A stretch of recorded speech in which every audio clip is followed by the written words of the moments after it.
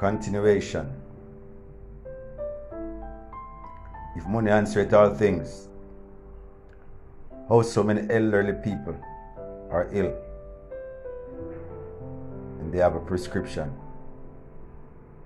over 3 years, over 4 years, over 6 months, and can't be filled?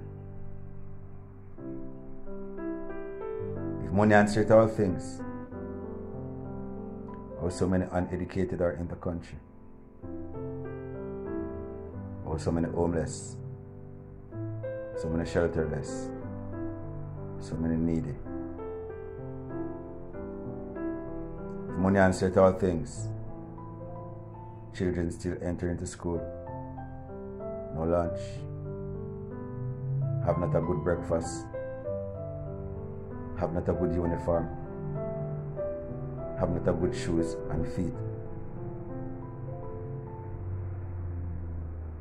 Why can't these questions be answered? Answer me.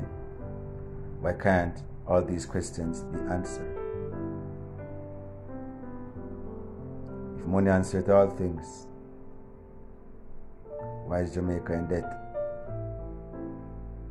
And so many millionaires, so many billionaires, so many trillionaires are Jamaicans.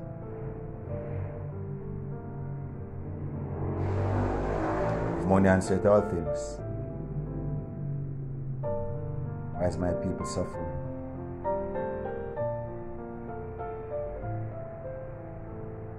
If money is so powerful, why can't these answers be given unto these questions?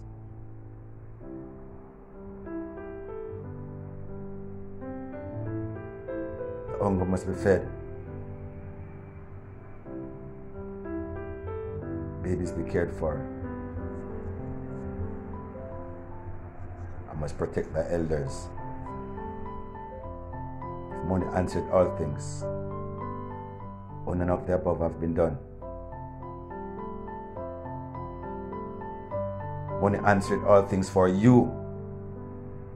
You the elites, you the politician, you the money grabbers, you the gold diggers. Money answers your questions.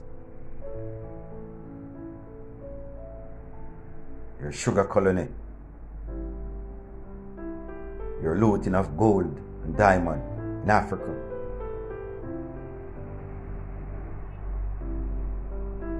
That's your strength.